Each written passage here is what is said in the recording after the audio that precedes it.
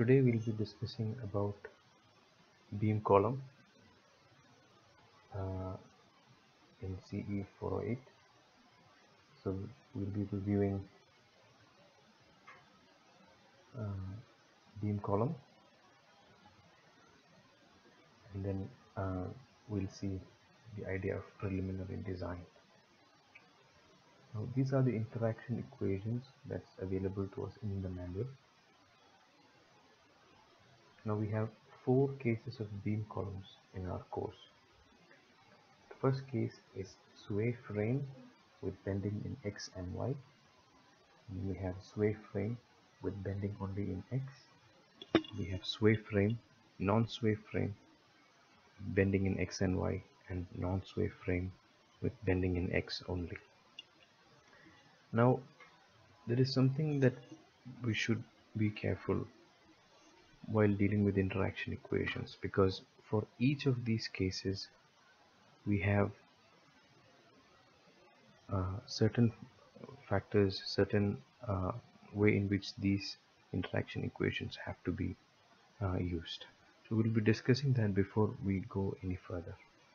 The first case is sway frame with bending in X and Y axes. Now if you look at the interaction equation, there are 2 interaction equations. The first interaction equation is when PR over PC is greater than or equal to 0.2, and PR over PC is less than 0.2. We have another equation.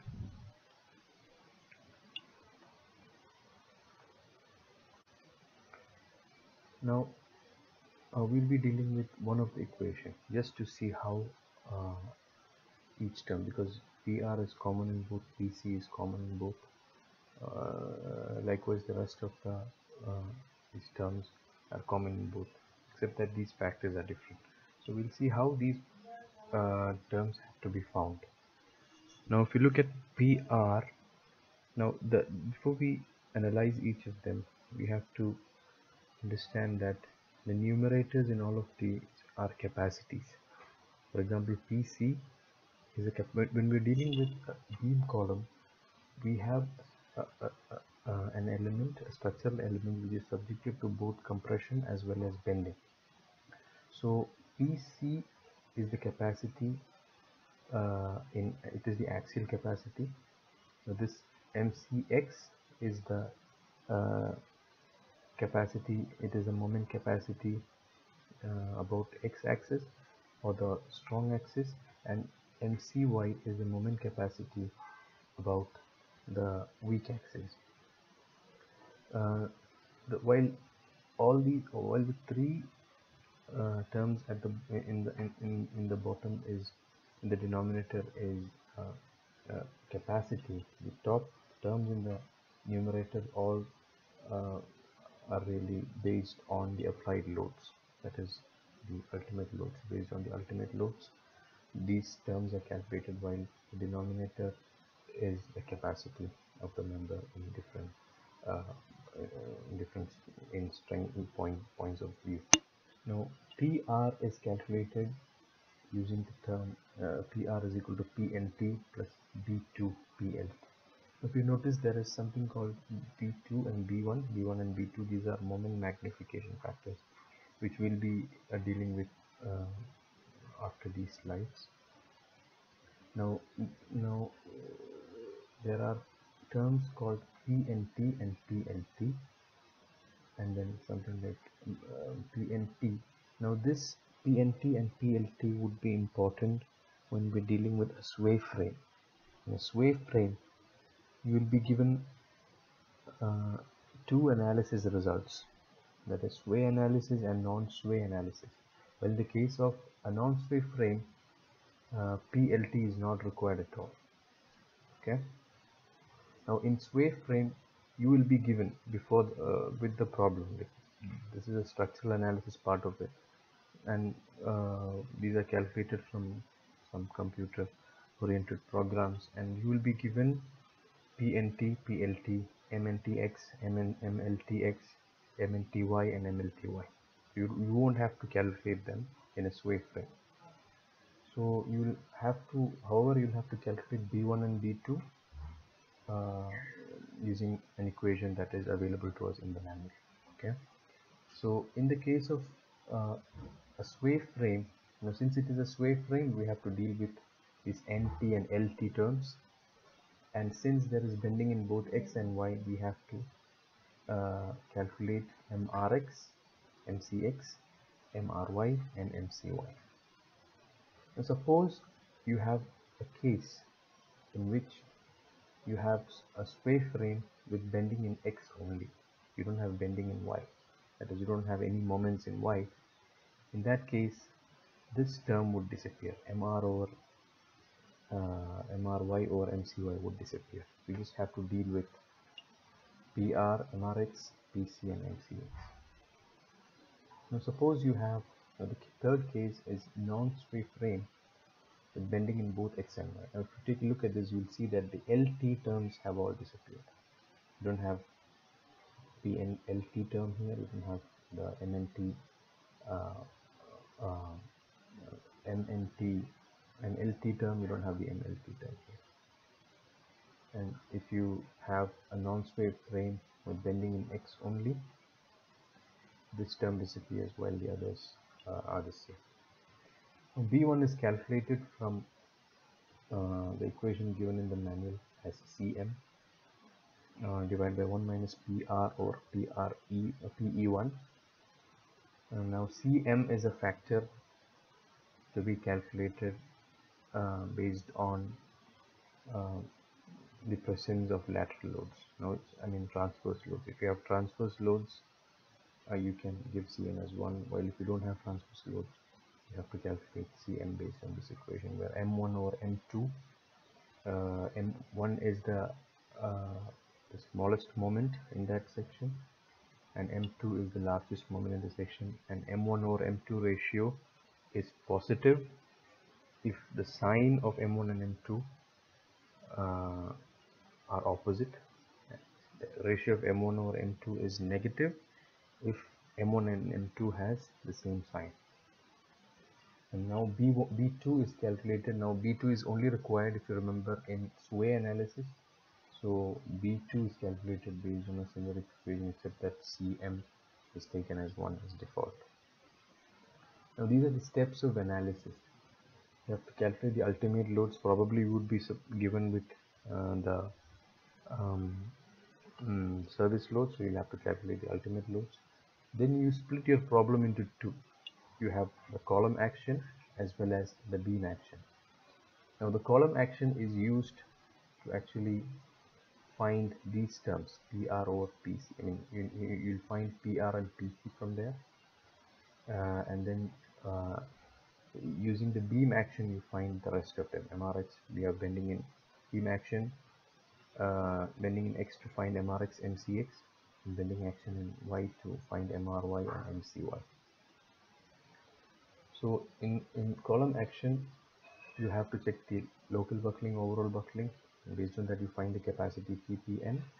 So your PPN is basically PC, and your PR can be calculated by PNT plus PLT. Because you have not calculated B2 yet, you can calculate PR as PNT or PLT. And you can check the ratio, because if you remember, you have to check this ratio PR over PC to choose the interaction equation. So based on this ratio, you can decide your interaction equation. Now the next step is bending and beam action, that is bending about X. So in bending about X, you have to check local buckling as well as lateral torsional buckling, and then you have to calculate CMNX based on these, because the higher the least of these two will be the capacity on the next. And then B1 and B2 can be calculated from the equations that we discussed and that are available in the manual. B2 is not actually available, but it's similar to B1, except that Cm is taken as 1 by default. And here the value of PR can be taken as PNT plus PLT, because we are not aware of the value of B1 yet. Now to calculate, based on this, you can calculate the value of MRX, because MRX is MNT B1 MNT plus B2 MLT. Now MRX can be calculated, MRX over MCX, which is the PMNX. So you get this ratio. If you have bending in Y, you have to check the local buckling for the flange only. You don't have to check for lateral torsional buckling, because local buckling would be the one that controls. Then calculate capacity phi MNY from the capacity that we get from local buckling, and then calculate B1 for MT and B2 for LT. That is, for a sway problem you'll have to calculate both, while in the case of non-sway problem you just have to calculate B1. Similarly, you get MRY from here, and based on this you can find the ratio MRY over MC, which is MRY over PMNY. Now after this, you choose the equation based on this ratio, and then substitute the values and make sure that the value is less than 1. If it's less than 1, it means that your beam column is safe to carry both the compression as well as the bending moments together. And the closer to 1 it is, that is, if it's around 0.95, it's a good design, it's a very good design. But if it crosses 1, if it is above 1, your section is not sufficient and you'll have to choose a heavier section. Now, as we discussed, the bottom terms are actually capacity, while the numerator is the required or the applied loads, and then PR is calculated from this equation, MRX is calculated as we discussed earlier, and MRY is calculated. Now this was analysis, and the next that we'll be discussing is design. In an analysis problem, you basically are given the section, so you don't have to really choose a section before doing the design, and you substitute and you check the interaction equation. That's all that you do. But in the case of design, you are not given with a cross section. You are just given the loads, and then you'll have to estimate a section and then do the analysis. So in design, you have this equation which is called P equivalent. Pu equivalent is equal to Pu plus 2 over average depth times MUX is 7.5, B average times MUY. And based on this preliminary equation, if you just look at this, you understand that in preliminary equation you really convert your beam column into an equivalent column. So you convert your MUX and MUY to an equivalent compression, and then you find and you estimate a capacity based on this Pu equivalent and the KLY value that's available in the problem, and then we can choose the lightest W shape from the manual. And this, once a section is chosen, you will have to perform analysis to check the interaction equation. You don't straight away get a section, and this preliminary equation is not available in the manual, so we'll have to put it down beforehand. So what we get from this design is just an approximate section, which may not be the lightest, so, or the it may not be sufficient. So in that case, you'll have to choose a section, check the interaction equation. If it's working, if it's slightly below 1, which means it's fine. If it's greater than 1, you'll have to choose a heavier section. If it's much less than 1, you'll have to choose a lighter section. Now we'll be working out a problem from the textbook. Now this problem is analysis of beam column. So you have been given a beam column. Now if you look at the question, you understand that you have bending only in the x-axis, and it is a non-sway frame, as mentioned, a brace frame or a non-sway frame. So you don't have to worry about MRY over MCY, because you don't have bending in Y, and it is a non-sway, so you don't have to worry about the B2 term. So now the service loads have been given, you find the ultimate loads based on uh, the load factors. So this PU is actually PNT, because PU is calculated based on PNT plus B1 B2 B2 PLT, but we don't have PLT here, so your applied load is basically your PR is equal to PNT. Your MNT is calculated from 1.2 MD plus 1.6 ml, which is 90 kip feet. You don't have MLT because it is a non-straight frame, part of the non-straight frame. Your M ultimate is B1 MNT. So the task of the rest of the problem is to find the value of B1. Now you have to find the uh, now we know that in beam column you have to, as we discussed in the steps of analysis, you have to perform a beam analysis followed by, a column analysis followed by a beam analysis. Now to do the column analysis, now these are used to find the values of PR and PC. PR has already been found, but we need to find PC, that is the capacity of the section in compression. So you check the local buckling, which is P over TF and H over TW, against these terms given in table B4.1a, and then we check the overall buckling, which is scale over R. You get a value, which now this is something that we already studied in the design of columns. You find the value of PPN based on PFCR AG. You get a value. Now this value is PC, so you can check the value of PU or PC. PU is P ultimate from the question, so that is 525, and then not from the question, in fact we calculated the ultimate loads from the service loads, so that is calculated 525 divided by PPN is equal to 664, so you get this ratio of 0.79, which is higher than 0.2. So now you know the equation that we need to be using. And then we have beam action. In beam action, we have to check the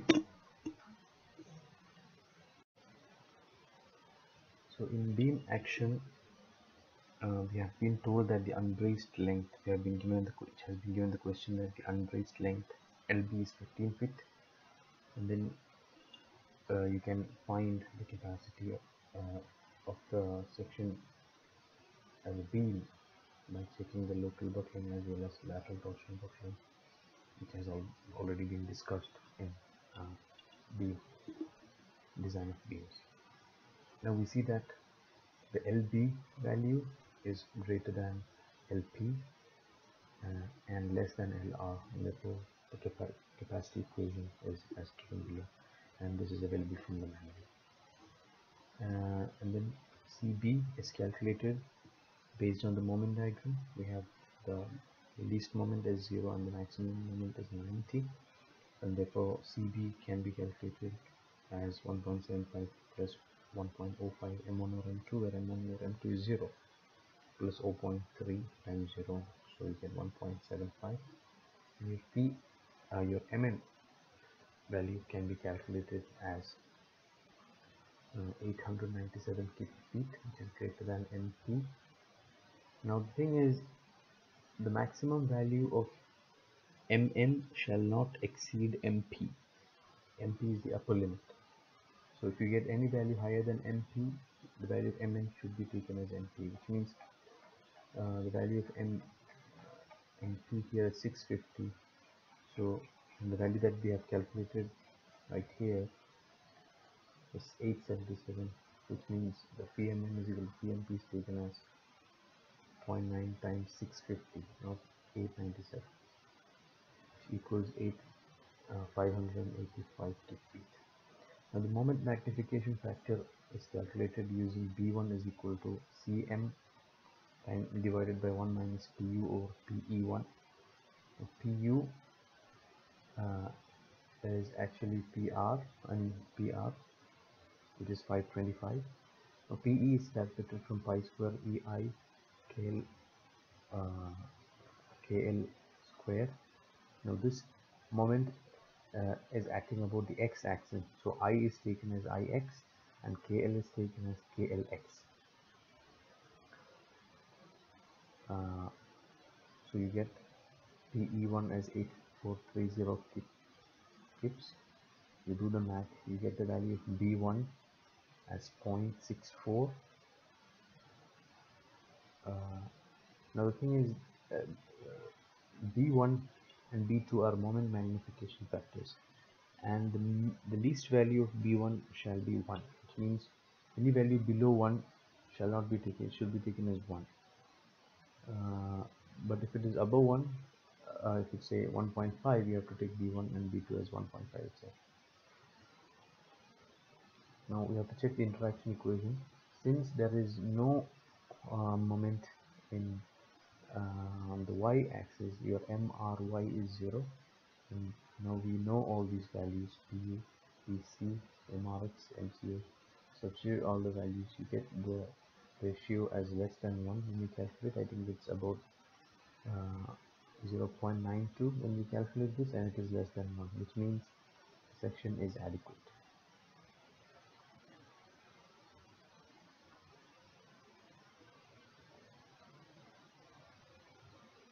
Now this is a question which is an analysis question, in the sense you have been given a W12 sheet, and the question is to calculate the maximum value of W for which the structure is safe. Okay, so the approach is basically the same. Now if you take a close look here, you see that you don't have moments in the y direction. You have only moments in the x direction, but there are lateral supports in both the y direction. Okay, this I section means that you have a lateral support in the mid height as well. Now the ultimate loads are calculated based on P is equal to the load factors are applied. You get a value of 360 kips. You get, and now it has been mentioned in the question that Kx and Ky are both 1 because it's hinged at the top and bottom in xy direction, and lateral supports at mid height and the weak axis, and it is part of a non-sway frame, which is clear that you don't have LT terms, you only are dealing with NT terms. So once we do the math, I'll be quickly skimming through this problem because it's like the repetition of the previous one, except that uh, that the lateral load is unknown, which is then calculated by equating to the interaction equation, and then you find the value for which, find the value of W for which the interaction equation gives a value less than 1. You check the we do the column action to find the capacity as a column. So we have check the local buckling, the overall buckling, and based on that we choose the equation, and then we find the value of ppn, which turns out to be 1338, while the applied ultimate load in compression axial load is 360. And you see that the value of PR over PC is greater than 0.2, and hence we can choose the equation from here. Now we move into the beam action, and we check the capacity uh, capacity as a beam, and we see that uh, we check local buckling, we find the value of MP. We check lateral torsion buckling. In this we see that the braced length is 11 feet, even though the entire length is 22 feet. This 11 feet, it's because of the lateral supports that the unbraced length has decreased to 11 feet.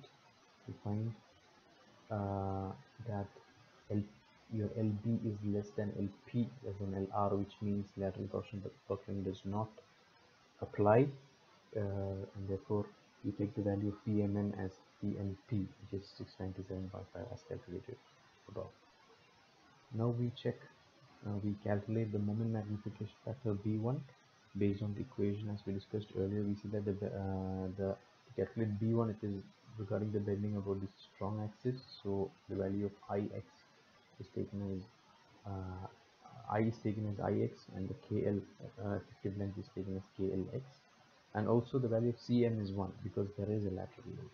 So we find the value of b1 and we obtain a value of 1.09, which means it is greater than 1. We take the value of b1 as 1.09, and mrx is then calculated from the equation b1 mnt plus b2 mlt, but we don't have mlt here, so we end up with b1 mnt. The value of b1 was just calculated before and mnt was calculated earlier, and then now we use this mrx as 9.11 wu in this interaction equation, and then we find the wu for which uh, the interaction equation, the LH, the left hand side of the interaction equation, u is a value less than 1, and w max is obtained as 41.45 kips. Now since there are concentrated loads involved,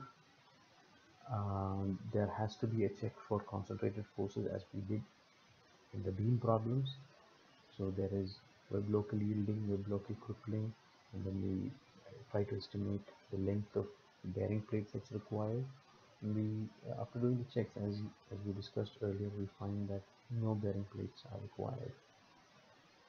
Now the next question involves, take a look at it, it involves analysis of a W shape. The W shape is given to you, it's W8 by 28. You have bending in both X and Y, and then we see that it is a non-sway frame, which means we still don't have to deal with LT terms. MNT, MLT, PLT don't appear. These are just, this P will help you to calculate PLT, and these moments will be used to calculate the value of MRX and MRY. Now, ultimate loads are calculated based on the load factors, and then the moment diagrams are developed from the, the moments given to you, moment diagram, to calculate the ultimate, the maximum moments, because these are required to calculate MRX. As we discussed earlier, we first find the capacity of the section as to do column action, and we check the local buckling, the overall buckling, and then finally we get the value of PC, which is actually PPN, and we get a value of 150.51 kips. And based on these values, you can calculate PR over PC to obtain the equation that is required to calculate required for the interaction equation. And then we have beam action, and we see that we have bending in X as well as Y. So within beam action about for the x-axis, you have to calculate b1 and b2 to calculate the value of mrx. So for that, we have to check the local buckling, we have to check the lateral torsion buckling, and we find the value of mn, pmnx is obtained, and we see that from here itself that your pmnx is less than mux, which itself is not a good sign, because your capacity in X is less than the moment, the maximum moment that's happening in X. Now the moment magnification factor in X is calculated as B1, and B2 is not involved because there is the beam column is part of a non-sway frame. So B1 is calculated based on this equation. Cm is taken as 1 because we have lateral loads, and MRX is calculated from B1 and MUX, and these values, this value is obtained. Now since we have bending in Y, we have check local buckling for the flange. PF over 2TF is only required. We have to check local buckling for the flange only while we are checking the beam action. We get the moment magnification factor for the y-axis, and then we calculate the value of MRY. Now if you take a look here, we have PE2, in which we use pi square EI. This I is taken as IY because we are talking about bending in the y direction, and KL is taken as KLY. The effective length is taken as KLY because we are uh, really checking the beam action about the y-axis. So we get the value of MRY here, and then we check the interaction equation. So we substitute all the values it's given to us, and we see that the value of the LHS is 2.32, which is much higher than 1, which means that section is inadequate. Now we have a third question, a fourth question, uh, consisting of a W shape. A W shape is given to us, and then we see that a column which is a sway frame. So when it is sway frame, you'll be given analysis results of a non-sway analysis and a sway analysis, which is NT as well as LT. This is for the bending about X alone. You see that use LR3 F4 equal to 50 so the beam column is subjected to following ultimate loads in X direction. There are no moments in Y direction. So this is just the analysis results of bending in X direction. Now, if you had bending in Y, you would have another set of NT and LT values to be used to calculate the LHS of the interaction equation. And also you will be given the value of Kx sway as well as Kx non-sway, because you have two uh, uh, set of analysis results given to you, and each has different value of Kx. We have Kx for the sway analysis LT, and we have Kx for the non-sway analysis. And we see that generally the Kx of sway is higher than the Kx of non-sway. Now, as we discussed, we have to check the capacity of the section as a column. So the local buckling is checked using table B4.1a, and then the overall buckling is checked as we studied earlier, and we get the value of PR over PC to choose the interaction equation. And you see that the value is 0.43, which is higher than 0.2, and then we choose equation H11A. If the value of PR over PC was less than 0.2, we would have gone for H11B. Now the beam action.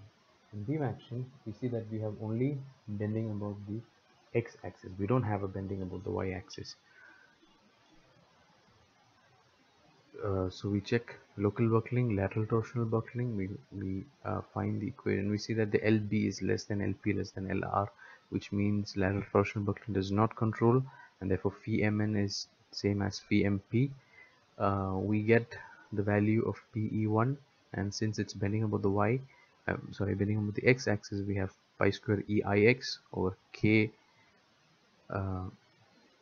x square. And we note that we have to calculate B1 as well as B2 because it is a sway frame.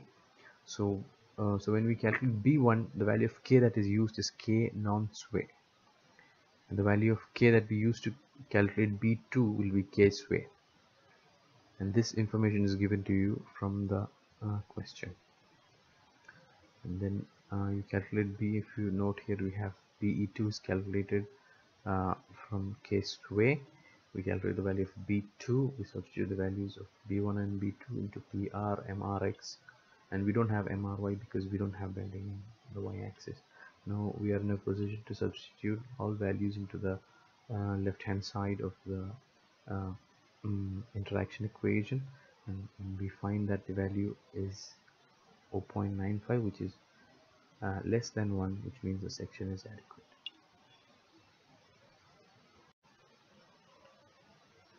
After the analysis, we had also looked into the use of a preliminary design equation to estimate a cross section in design. So let's do a design problem. We have a section given to us which has bending in both x and y axis, and so there is MUX is equal to 25 kip feet and MUY is equal to 10 kip feet. And we have a lateral load in uh, in the about the x-axis, and then it is part of a norm square. And hence we don't have the LT analysis given to us. We don't require it for this problem. Now, these are the moment diagrams which are calculated from the given equation, and the preliminary design equation is given to us as PU equivalent is PU plus 2 over D MUX plus 7.5 over BF MUY.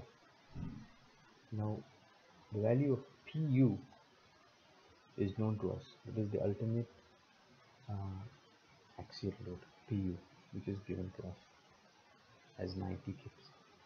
And then MUX is the ultimate moment in the x direction, which is known, and MUY is the ultimate moment in y direction, which is known. What is not known to us is D as well as B. And suppose that the question says that you need to restrict yourself. For example, in this question we have been told that to select the lightest W12 section. So we are restricting our choice to W12. So the depth, average depth of a W12 is 12 inches.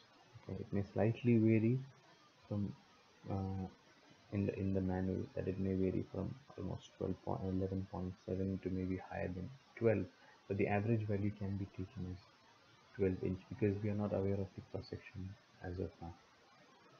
And the B average, which is the width of the flange, BF. The BF average is something that we do not know, and it varies largely because the least BF among the W12 shapes is 3.97 and the highest is 13.4. So we have to take the average of this as 13.4 plus 3.97 over 2 as 8.7 inches and substitute that value into the interaction equation. So now when you substitute all these values, we get a PU equivalent, that is an equivalent axial load, and the value of Fy is 60 ksi, but the column table, that is table 4.1, is designed for Fy is equal to 50 ksi. So we have to convert this into an equivalent. This PU equivalent shall be converted to in terms of 60 ksi by substituting into this, that is 50 is this can be done by linear interpolation. For Fy is equal to 50 ksi, we do not know, but for Fy is equal to 60 ksi, the value of PU equivalent is 518.84. So when you just cross multiply, we get the value of PU equivalent for 60 ksi as 432.37 kips, and it is given to us that KLX and KLY is 20 ksi. Now, if you remember from in the analysis of column, we used to enter the tables with KLY and PU equivalent. KLY is 20 feet and PU equivalent is 432 kip. Now, when we go check it out from the manual, we get that the value is that the section that is suitable is W12 by 65. Now, once we have a section, the rest is the same. Because it is the same as analysis. We have to check the column action, we have to check the beam action, and finally check the interaction equation, just as we uh, uh, did before. And we get, for this problem, we find that the interaction equation turns out to be 0.54 in our first trial, which means it's very conservative. It is safe, but it's not economical. So it is much lower. So I went ahead by trying a section which is uh, far below what we had taken earlier. For example, we have taken W12 by, for example, in the first trial we had taken W12 by 65. So I went ahead and took W12 by 50 and checked the interaction equation again. And when I checked the interaction equation, I found that the value of the LHS is 1.21, which means it's much, which is higher than 1. So that section becomes inadequate. So the section just higher than W12 by 50 is W12 by 53. I get a third trial, and I got the value of the left hand side of the interaction equation as 0.86, which is less than 1, and then we choose W12 by 53 as the suitable section. Okay. Now this is just a problem to just calculate the PU equivalent uh, for a problem which is a sway frame and it has bending in both x and y, just to demonstrate the application of the preliminary the application of preliminary equation, preliminary design. So to do that, for example, in this problem we have bending in x as well as y, and then since it is sway analysis, we have MT and LT given to us for x and MT and LT for y as well, and we have all kinds of loadings here. We have moments, we have axial loads. So to use the moment equation, to use the preliminary design, we have PU equivalent, which is equal to PU plus 2 over D MUX plus 7.5 over BF MUY. Now to calculate PU, if you look at the diagram, we have two P ultimate there. That is, this both would be same. The 600 value, the 600 kept for MT and X as well as Y. They both should always be the same. So the P ultimate is to be taken as 600 plus 100, and this is same for this. So same for the bending in Y as well, because the bending, the axial force does not really affect the bending. So we have PU is equal to 600 plus 100, and then MUX is 50 plus 200, which is 250. We add them up, and then we have MUY as 10 plus 35, and the bending in Y, we add them up, so we get 45. So now we have found PU, MUX and MUY. Now we need to calculate the value of B and B. Now it is told that no specific W shape has been mentioned, which means we have to find W shape for all. We have to find the suitable candidate from all W shapes. So here we have W14, W12 and W10. I did not try W8 because it failed for W10, so I did not go into W8. Nevertheless, you will have to check W8 if it's not specifically mentioned. Now the B average for W14 is 14, and for W12 it's 12, and W10 is 10. But the B average is to be calculated from the manual. You have to check out the BF, the least BF for a W14 and the maximum BF for a W14, and find the average. And the same is done for W12 and W10, and we get different values, and hence PU equivalent is then calculated from the preliminary design equation, and we get these values of K. The preliminary section is chosen by entering table 4.1 for 1. Here the KLY is taken as 10 feet, for example, and then we enter the manual and we get different shapes. So for example, for W14 we get W14 by 132, for W12 we get W12 by 152, and W10 does not work for this load, so you don't get a section here.